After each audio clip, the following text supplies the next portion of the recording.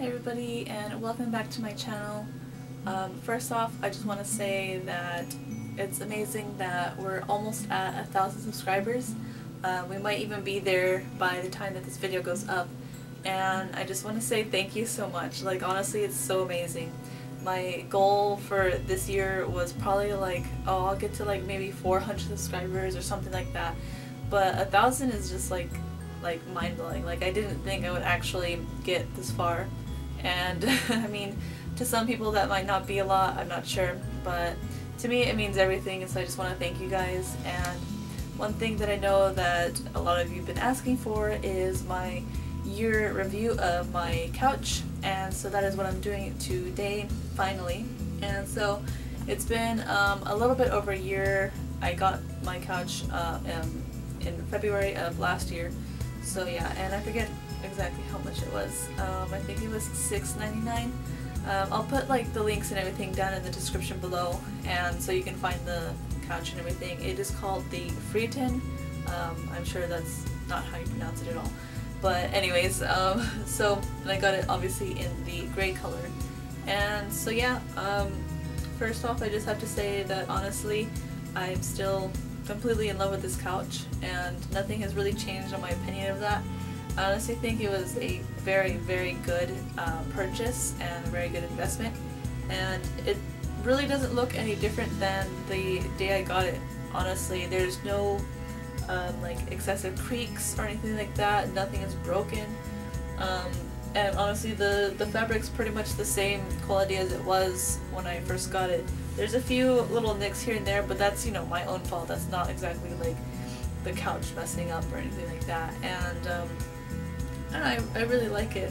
What I do is I don't have a mattress topper for it because I like more firm type beds. So if you don't like firm beds, then definitely if you're going to get this, get a mattress topper to go with it, because it is firm, and I know that maybe sometimes that can cause back problems for some people and things like that. And I tend to sleep on either one side or the other. I don't sleep right in the middle of the bed, and I know somebody before said that they were sleeping in the middle of the bed and it really hurt their back because there's like a support beam or things like that, and the way the couch is set up, when you pull out the bed, you know, or when you push in the bed part, there's this gap here, so there's like two cushions, there's like a space, I'll show you later, but anyway, so there's like a crack there, so I'm sure maybe that can be uncomfortable for some people. But I tend to sleep either on like the side towards the wall or the side towards the edge of the bed, so I don't really have any problems with that. I have noticed that queen size sheets fit this better than full size. Ikea has a special full/queen size, so if you're gonna get sheets from there, it'll be fine. Just get the full queen size sheets. But if you go to like Walmart or Target or anything like that, then just get the queen size ones because those fit a lot better. The full size don't quite stretch over the entire thing. But yeah, and the only other thing that I learned is to make sure that the chase is on the side that you want your headboard on. I learned the hard way. When I first set it up, I put the chase on this side over here, which is not the side that I usually sleep on, so I had this like awkward setup where there was like a small gap between the wall and everything like that, so I wasn't able to sleep properly, so I had to switch everything out. And yeah, that's all my advice. I really still like it. I can show you the pillows here. I have some of my own things, but these are what the pillows look like. It comes with 3 of them. They're a good sized pillow. They each fit so that they fit along the long side of the couch here. So you have that. And I believe that 2 of them can fit on the headboard side of it if you want to set it up that way. So 2 of them can fit there and everything. And I just, you know, I put like a blanket on it or whatever just to kind of dress it up a little bit.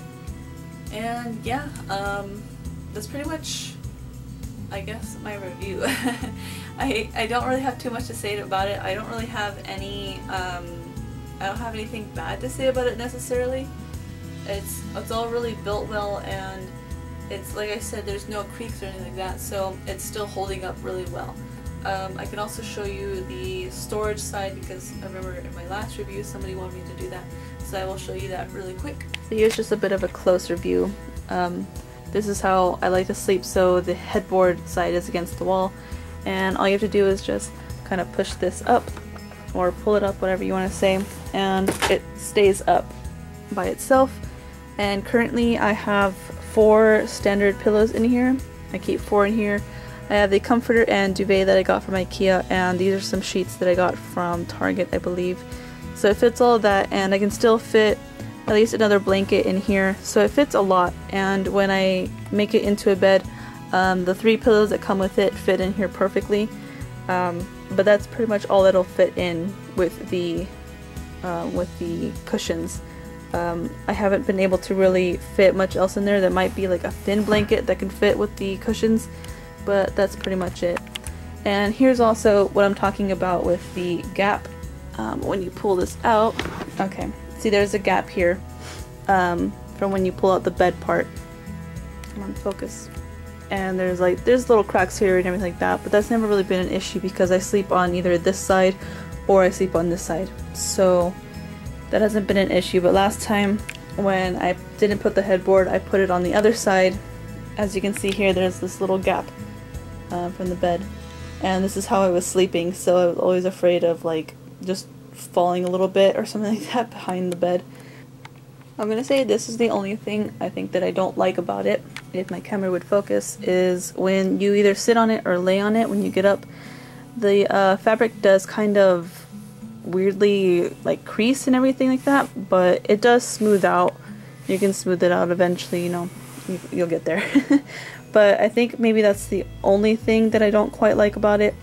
I don't know if there's really much that can be done about that, if the fabric can be tightened at all around the cushions or anything, but I think that's the only flaw that I have found with it. So that's pretty much my year-term review of this. I don't think I'll be making another one of these in like 2 years or anything like that. I think it's gonna hold up for quite a long time since it's already hold up for this, and I also have my dog who he likes to sleep up in bed with me as well, so I mean it can, you know, stand having a dog in it. I mean, you just have to have a lint roller and make sure that their toenails are filed down and everything like that. But yeah, it's honestly been really good for me to have it. And if you guys have any questions at all, please make sure to leave them down in the comments. I'll be answering whatever I can, and yeah, all the links to everything are in the description below. And I hope you enjoyed my year review, and I'll see you next time.